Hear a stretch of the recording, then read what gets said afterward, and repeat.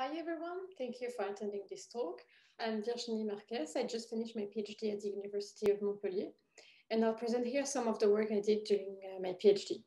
So I'll present GAPeDNA, assessing and mapping global species gaps in genetic databases for metabarcoding studies.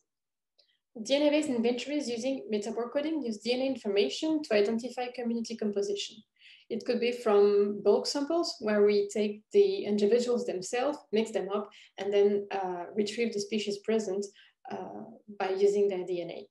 Or it could also be from eDNA, so we sample directly the environment without the individuals themselves, and we identify the species present from the DNA traces present in the environment.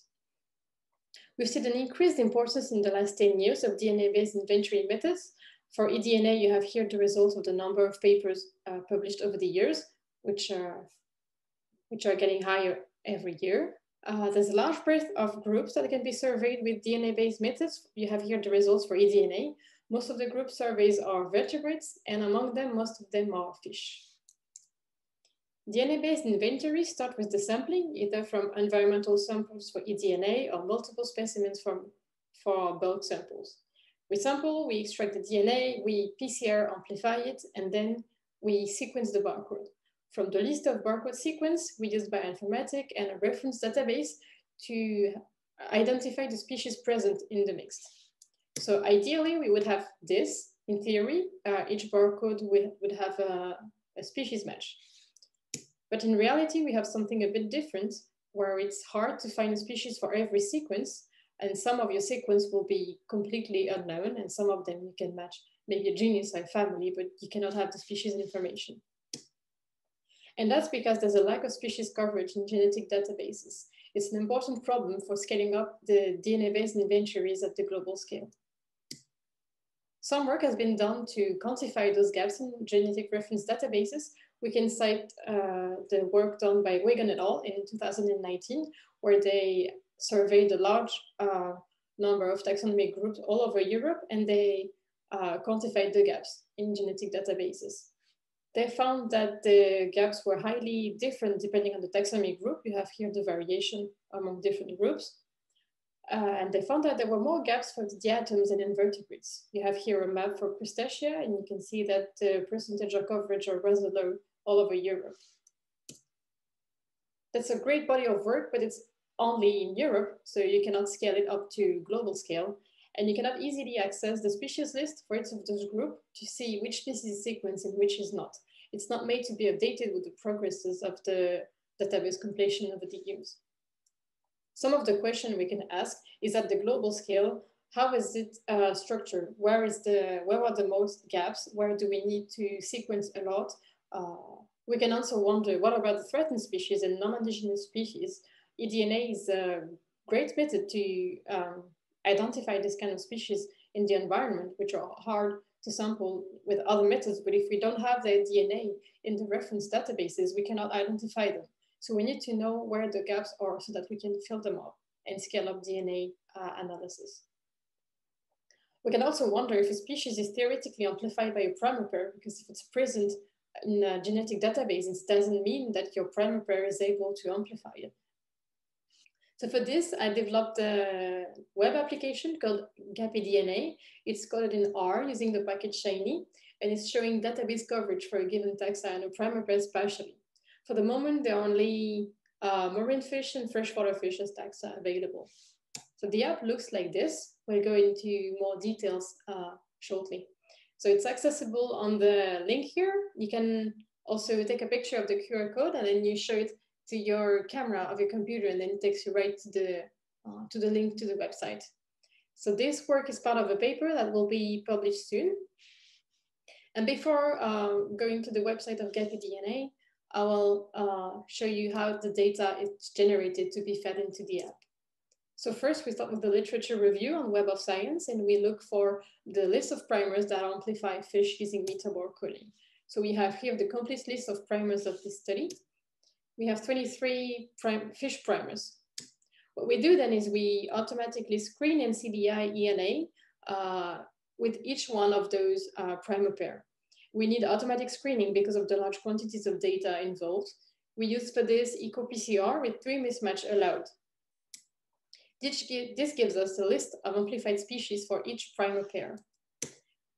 We can match this list of amplified species to global spatial checklists, which are lists where you can see in which area of the world you have which community composition. For fish, I have here the sources. And if we merge these two informations together, we can obtain spatialized species maps coverage. So we know in each area of the world how many % of the community is present in reference databases. And we have this kind of map for each combination of primer pair and taxonomic group. So as a result, a small demo of GAPeDNA. So here the QR code again, I will go straight to the website. So the website looks like this. It's interactive, you can go around. And here you have a small box where you can choose what you want to print. So we choose the taxon, we can choose marine or freshwater fish, we'll stay on marine. Then you can choose a geographic resolution. So if I go on the world, I have a single big polygon, but I will go to ecoregion. That way we can see the variation across the world. We can choose a mitochondrial position, I'll stay on the 12S, and we can choose a primer pair, we'll go to Kelly, for instance. And then we can go around, it's interactive, we can zoom in as well. And here you have the name of the ecoregion and the percentage of species sequenced. It says here that you can click on the polygon and then to display the list of corresponding species that you can find in this area. So I'll click, for example, on the Red Sea. And we have here the table with all the species that are present according to the checklist. And we can filter, depending if you want only the sequence species or the not sequence species. You can filter by IUCN status as well, showing only, for example, endangered and vulnerable species here. You can also filter by species name. Here I can print all the Lujana species. And then you can download this table and open it in a software. It's a CSV file. So here I open it and I can visualize the entire table. So that's it for the app. Can now go back to the presentation and we can wonder what patterns do we see for fishes using the data that are present in GAPeDNA. So I'll shortly present the spatial heterogeneity of the global scale for fishes. I print here only 2 primers, one on the 12S and one on the 16S. And here we have the percentage of species sequence according to latitude here and according to the number of species present in the region here with the colors. So we can see that for the 12S, there's not much influence of latitude on the percentage of species sequenced. But on the contrary, for the 16S, we have a clear U-shaped relationship where the region located around the tropics have more species, but are also less sequenced compared to the other regions. For freshwater species, I show only 1 primer pair on the 12S, and we have the same kind of U-shaped relationship where the tropics have way less species sequence than all the other regions. If we look now at the threatened species for all fish primer pairs, we see here the result by mitochondrial gene.